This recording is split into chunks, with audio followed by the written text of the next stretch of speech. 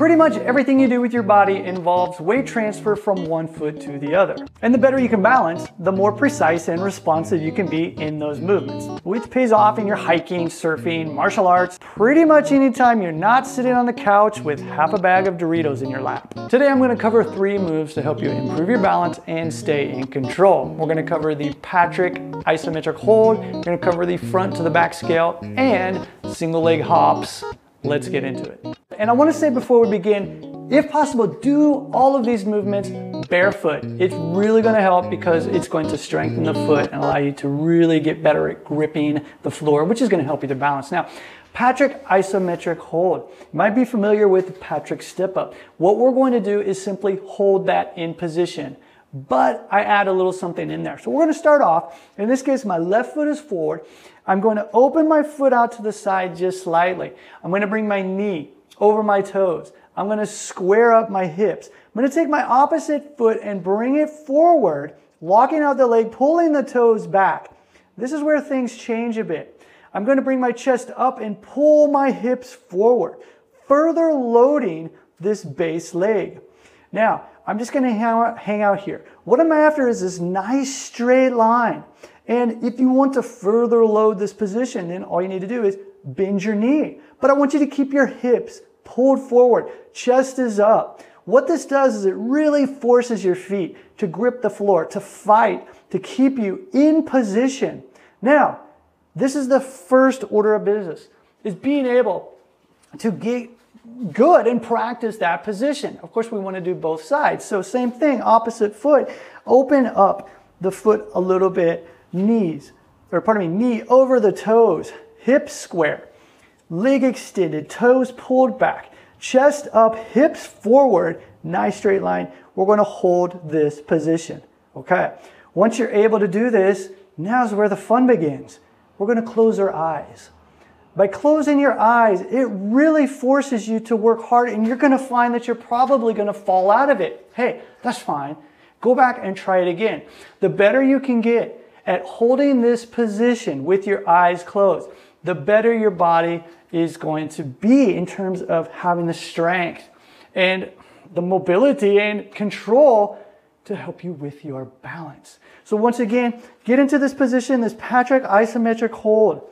Get into a position, practice this with your eyes open. Get really good at this, and then work at closing your eyes and fight. Hold that position, work on being able to do that for longer periods of time.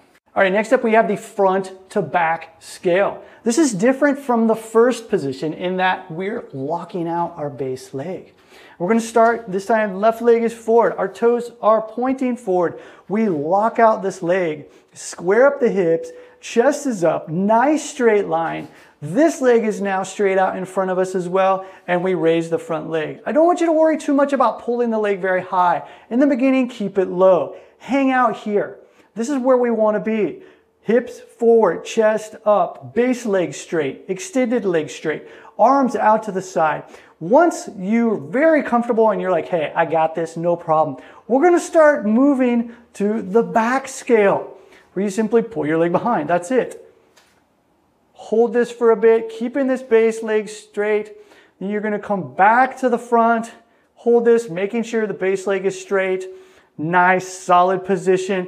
Work up to being able to do that. Work for like a minute, going back and forth between the positions. Make sure that you do the opposite leg as well. And just like what we did with that first movement, the Patrick isometric hold, from here I can start closing my eyes. And I start off with just the standard front scale position, and I close my eyes and I work on improving my balance here. Then I can work on going to the back scale and back to the front scale. Once again, do that with your eyes closed. This is quite challenging because what's happened is now we're putting things into motion. It's really going to test your body. It's going to give you some great feedback. And it's going to be interesting, I think, because you're going to find that what you thought might have been quite easy turns into a very challenging movement.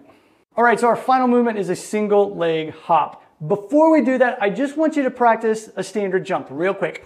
The reason that we're doing this is I want you to focus on the landing.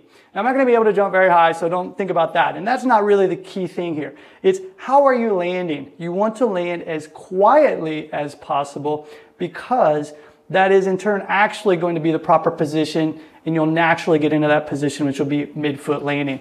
So as you jump in the air and land, try and make it quiet. You'll notice that my heels are still off the ground slightly, midfoot. This is the landing that we're after, okay? So first understand that. Now we can look at the single leg hop. Now, I say hop because we're actually going to put this into motion, but for right now, in motion in terms of going forward, for right now, it's just going to be a standard jump. And so with one leg, you're going to jump in the air and try and catch yourself. Now, did you fall out of it? If you did, then there's a chance that you're actually not squatting down as much as you need to in order to catch yourself. And that's a little trick. If you find that you're just doing this and falling, then go into the squat deeper. This is going to allow for better balance. You know what we can add to this, right? We can close our eyes and do it. Close your eyes, jump up, catch yourself. You might find you fall out of it, say, oh man, what's going on? You play with it. You explore that movement, and really it's just a matter of having fun. Next, what we can do is actually jump forward. This is the last one that you're going to do here. And this is just a single leg hop forward. This is it. Just hopping forward. Are you able to land in balance? And are you able to do that on both sides? And that's it. This is how you can explore. But again, I suggest doing this barefoot. It's going to give great feedback to your feet. It's going to force the toes, the bottoms of the feet to work harder, get strong. And of course, you can close your eyes and practice that as well. All right, so those are just 3 movements, variations of those movements that you can play around with. You know, don't think of reps and sets and things like that. Explore, just have fun. You know, do this as maybe a warm-up for your workout. Do it with your kids, whatever, doesn't matter. Enjoy, explore, leave a comment, let me know what you think.